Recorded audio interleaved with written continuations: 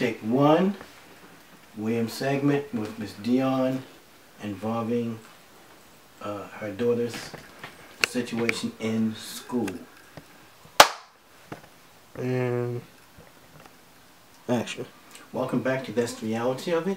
And I have a special guest, Miss Dion, is with me, and we have a very touchy subject we're going to talk about in regards to her and her daughter and the situation she finds herself in that we feel needs to be explained by the people that involved. But we first want to hear the story from Miss Dion about what happened. Miss Dion, thank you for coming on the show. Thank you. Thank you for having me. Your daughter is a senior? A senior in high school. Okay, and she explained to us why you're here and what you want everyone to know. I'm here for the injustice of what my daughter has had to endure for the past almost a year. December of last year, 2017, Victoria was at lunch, and a young lady had a keychain on the table, and she thought it was hand sanitizer. She sprayed it into her hand, and immediately she knew it wasn't. She turned around and she sprayed it on the floor and was not sanitizer. But because she sprayed it more than one time, the mace, it turned out to be mace, made everyone cough. People ran. It was, you know, bad but not horrible. The very next day they called Victoria down and they said, we have the visual but not the audio of what happened, and we saw that you sprayed it. We know that you didn't intend to harm because she didn't spray it at anyone, but because you did spray it, mace is considered a weapon, and she was suspended. After a month of being suspended, they suspended her to the designee, which means in order for her to come back to school, the designee at the superintendent's office would have to either allow her back or say she would be suspended indefinitely to an alternative school or e-learning.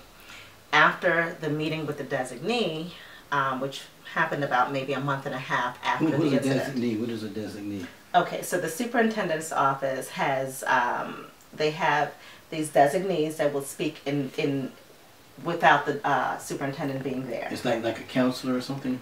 Someone on behalf of the superintendent's office. Okay. So they have these specific people that speaks on behalf of the superintendent's office. Okay.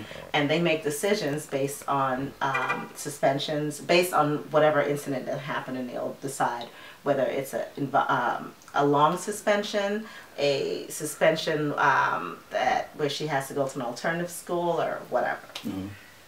So Victoria missed 6 weeks of school. So she didn't go to the alternative school? Before the meeting even happened, she missed 6 weeks of school. So why didn't she go immediately to the alternative school? They have to make an appointment. So you have to meet with this designee. So they gave us an appointment of January 21st. The incident happened December, I think, 14th. And so 6 weeks of school went by. Before she could even get into the other school? Before she could even have the meeting. Oh, the meeting to get into the other correct. The meeting to find out what was going to happen. Oh, I got you. Because what happened was we just knew she was suspended. Right. And the suspension, you know, after that, I decided I wanted to speak to her counselor, her vice principal, and the principal. I went to speak to them. The principal would not see me. Principal Steele would not see me. Okay. I ended up speaking to the vice principal, Mr. O'Brien, and her counselor. And, you know, I said to him, I said, you know, this is supposed to be a school that is the elite, and you're not protecting my daughter. Because, yes, she did spray mace, but someone brought a weapon into the school. We're not addressing that. He said, no, we are. We are going to address that. So they addressed the person who actually brought the mace, yes, brought the weapon into the school. Correct. Okay. So they said that person is also suspended to meet the designee. Okay. So I said, okay. I said, but I would like to speak to Ms. Steele. Ms. Steele is the principal? The principal of Carver. Okay. She was not available for me to speak to her. At any time? At that time or any time. I've tried 3 different occasions to speak to Ms. Steele. Do you know if any of the other students, such as the lady who brought the mace in, did they get a chance to talk to the principal? I'm not sure, because they would not speak to me regarding anything outside of my daughter. Okay. So when we did meet with the designee, that particular day, she was there as well, and the young lady. And the injustice started at that moment because that young lady, her mom works for the Board of Education. So when we went in, who brought the weapon. Yes. Her mother works for the Board of Yes. Education. Okay. So when we went in, it was like, hey, how are you? And it was obvious that they knew her, knew the parent. Right. And so at that moment, I just knew that things weren't going to go well.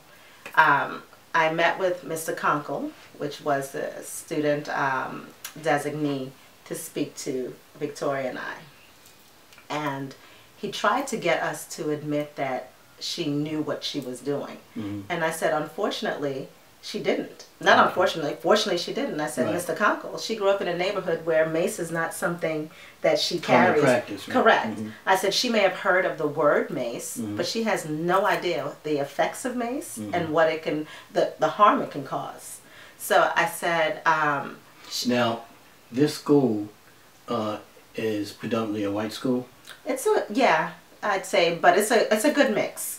But it does have a lot of Caucasian children. So the principal is Caucasian. And the vice principal, all Caucasian. the powers that be are white? Yes. Okay, and the lady who brought the mace in? Yes. Was she black or white? She was black. Okay, and she was part of the Board of the mother was part of the Board of Education? Okay. Yes. Continue. So she was suspended, but not to go to an alternative school. She did e-learning, and she was suspended for 1 term. Victoria was suspended for 2 terms, which is January to June. Yeah, January until June. Okay. So it was harsh. We cried, but you know, we said, okay, we have to be tough because Mr. Conkle said, listen, if she does do well, maintain good grades, have great attendance, then I will vote for her to go back. He said the process is I have a meeting with Miss Steele, the principal, and you know, I explain how well she did or how well she did not do, and then I give my summation that she should go back. Okay. He did say, however, because it's a magnet school, Miss Steele has the choice. The alternative decision. Yes. And if it wasn't a magnet school, it's his decision. Okay. But because it is a magnet school, the children sign a student contract. And if you break the contract, it is within her right. So I already knew that. But he said the chances are that what happened is, you know, very, very small because I go in and I present what Victoria has done. So. And did he do that? He didn't even get the chance. And I'll tell you why. So Victoria maintained a 4.0 GPA, 3rd quarter and 4th quarter. Okay. She tutored the children that were at Catonsville Alternative School. A lot of them could not read. She was a mentor. She took her SATs. She was doing an exemplary job at Catonsville. Principal loved her. Staff loved her. We got a letter from Miss Steele in June stating that she's going to withdraw Victoria. For what reason? Because Victoria did not do well while outside of Carver, and she broke student contract. So now, why would she say she didn't do well if the other school told her that she did? couldn't understand that until when I spoke to the man after I received that letter. I had to appeal to Mr. Greenberg, who is her boss. He's in charge of the magnet program. Okay. And when he looked at the letter, he said, oh, because this is a generic letter. We haven't used this letter in years. So that to me was the first flag. Well, not the first flag, but it was a huge flag for me that you didn't even take the time to give me an updated letter. So the letter should not have said that. So it was a generic letter that everyone would get if she withdraws them. So it doesn't itemize whether she did well or didn't. It just says she didn't do well. And that was an untruth. But she didn't do well in the alternative schools, what the letter was saying. Correct. Okay. She didn't do well outside of being Carver. Okay. Yes. So she went to an alternative school and she didn't do well. Okay. And I said, that's an untruth because did you speak to anyone at Carver? And I called the principal immediately. And she said, out of all of my children that was sent to this alternative school, everyone from other schools have checked on the progress of the children. Miss Steele never once called. No one from Carver has ever called to see how Victoria was doing. So she was like, absolutely not. She didn't get anything from me. So did the principal or the people from the other school acknowledge that how well she was doing to the other school? They immediately sent letters. I went to the school, they wrote letters to me, and I took it to Mr. Conkle. So I called Mr. Conkle first, and he said, really? She sent a letter? He said, I'm supposed to meet with her during the summer. And during the summer, I present to her how well Victoria has done. So, yes, it's very surprising that she made the decision without me. He said, however, she has the right to do it because it is an alternative, it is a magnet school. One second. Okay. We're going to take a break. We're going to come back. I want to talk about the next steps you took and what happened. But we're going to take a commercial break. We'll be right back. Okay.